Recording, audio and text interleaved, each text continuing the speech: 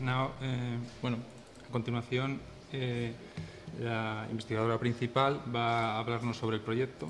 Now, the principal investigator is going to talk us about the project. Muchas gracias.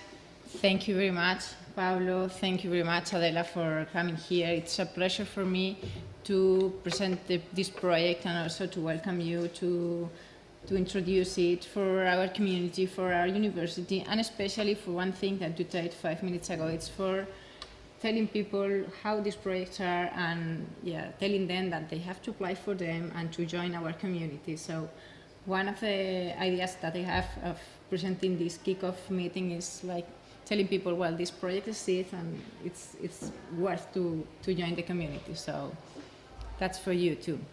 Now I want to talk to you about my project because, this project looks a mystery. I did an application and now I'm going to tell you what I'm going to do during the next year. I'm going to speak in English because I have my presentation in English and this is a European presentation, but I will be happy to explain everything you don't understand in Spanish or every clarification you want me to do after that. Well, first of all, I wanted to start by speaking of the target of this study. This is a poem. This is a medieval poem which I analyzed in my dissertation work. And I did in a very traditional way, in a very traditional humanistic way, counting syllables with my fingers and analyzing with a pen and pencil all the metrical stuff that I understand there. So I tried to compare 2 or 3 testimonies of poems at the same time. I looked for similar evidences when reading on papers and books, and I did in a very individual way, analyzing a lot of bibliography, poems, books, and this kind of stuff. And now what I'm proposing in this project is to transform this traditional research into a digital humanities research world in which the counting syllables could be transformed in an automated way. 3 or 2 testimonies of poems could be compared at the same time, but not only 2 and 3, but thousands of testimonies using computational methods.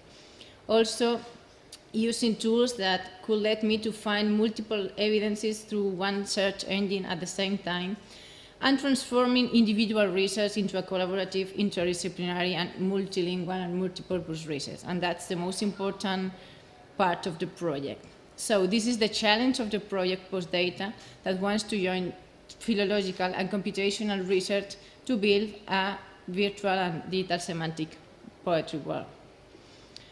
But there are some challenges and barriers when trying to face this kind of project, because one poem, like the one I showed you at the beginning, can be named in 4 different ways, depending on the metrical or the philological tradition that we use to analyze it. For example, this poem, which is a very well-known poem of the Carmina Burana, depending on the tradition that we use, can be named in 4 different ways: Alexandrine, Choleardic poem, Romance 12a, 12l notation system, or the classical Latin system. So this is a mess when trying to face a systematical analysis of the poems. But there are also technological barriers, as, for example, in this picture, I can show you this is the timeline of the evolution of the web in the last 20 years.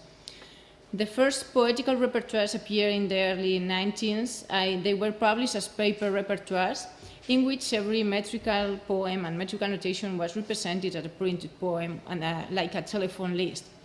Then, when the first computers appeared, they tried to systematize all the philological notation and to transform it into databases. After that, when the World Wide Web appeared, these websites and databases were transformed into HTML sites. But then there were some community researchers that started to research in digital humanities and tag text with the TI and the tagging semantic structure for poetry too. The last 10 years have been very quickly in terms of technological evolution, and there are many different technological systems that have been mixed to encode and codify different kinds of poetry, projects, and humanities systems.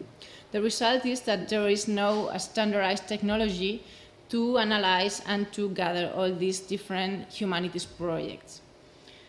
So what these projects want to do is to boost standardization and interoperability both in technological and philological worlds in order to be able to recover information, to to make them interoperable, and to boost a collaboration between humanities projects and technological solutions. This is the vision of PostData, and this is the project that I want to develop during the next 5 years. This project is based on 3 axes. We have a philological basis in which we will build an abstract model in order to define which are the most common shared elements for the different philological traditions. Then, in the technological part, we will build an ontology for poetry as linked open data in order to encode and translate this philological model into a computational system that is able to link and identify each different problem in the philological part. But there is also a very important third step, which is the society, the impact, the purpose of this project. This philological problem and technological solution will be transformed into a platform which will be offered to society for poetry storage, analysis, and poetry consume and use for different types of users. And this is also a very important part of the project. But let's start first explaining how will we develop each part of the project.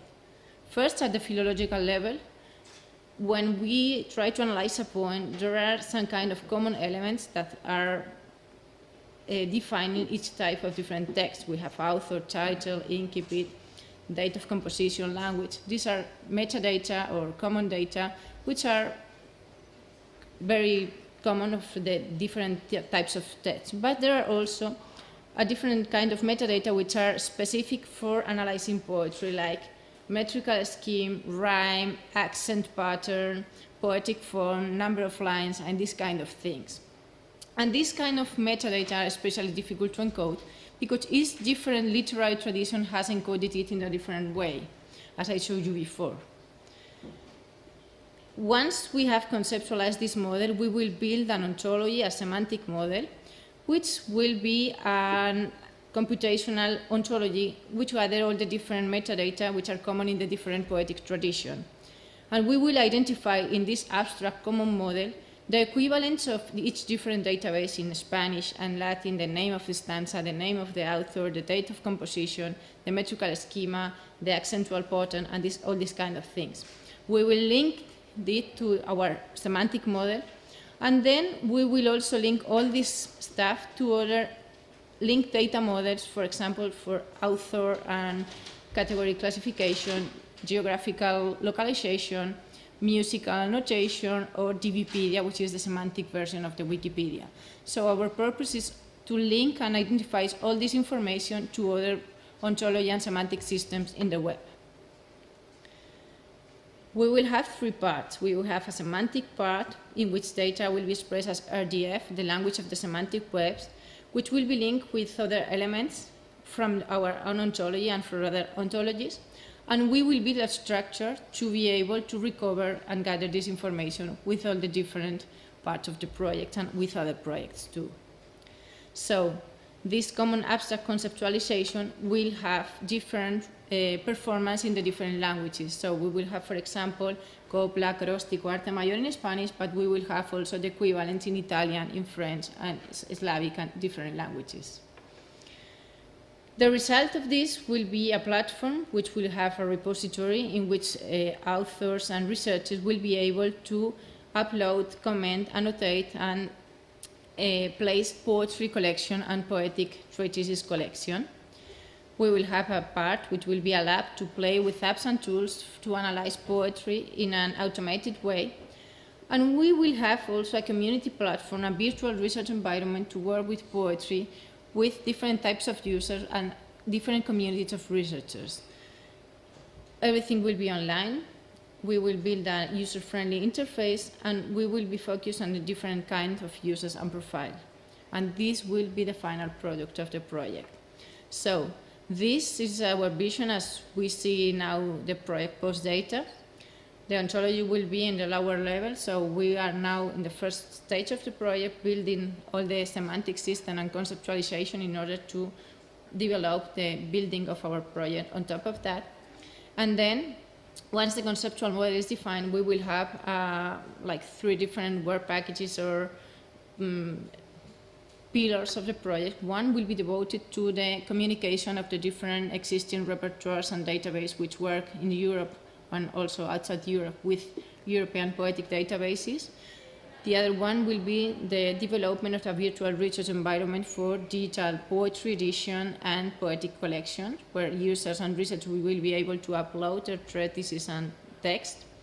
And we will have a poetry lab in which we will try to build from the computational point of view apps and tools to analyze, to play with poems, and perhaps to develop further apps for the market in the future.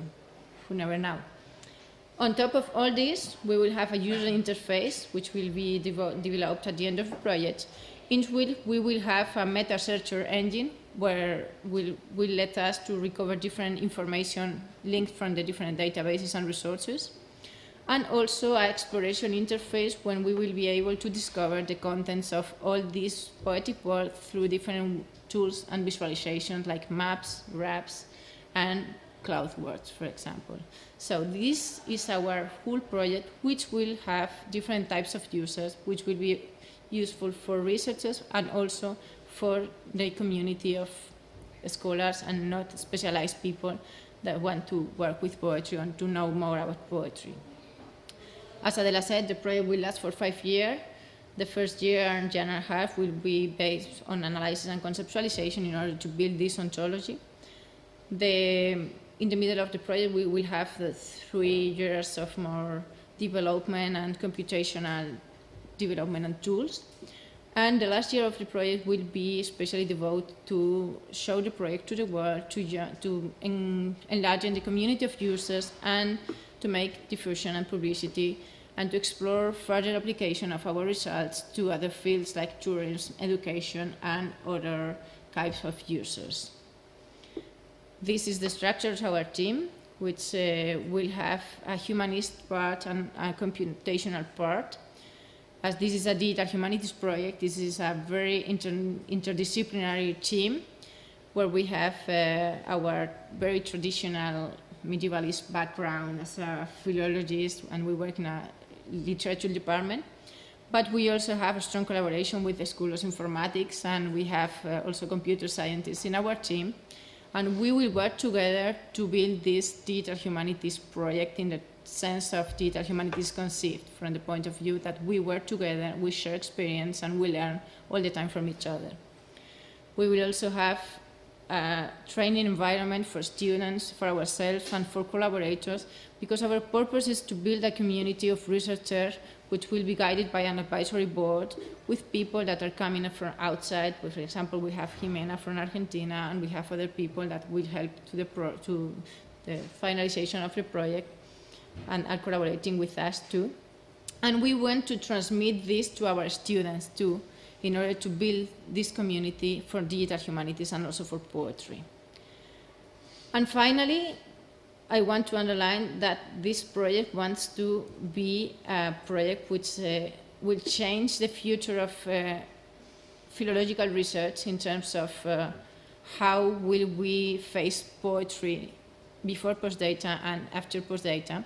And we want to transform the ways in which traditional humanists and traditional philologists work to boost the digital humanities tools and learning, to boost the collaborative work, and to improve the results of collaboration in this kind of sense.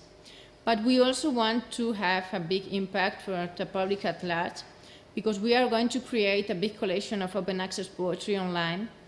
We want to guarantee in this way the quality of our cultural preservation of our poetry collection, and we want to offer and to gain visibility to this collection that are now hidden in different very specialized databases, and we want to offer them to the public and be able to get access to them.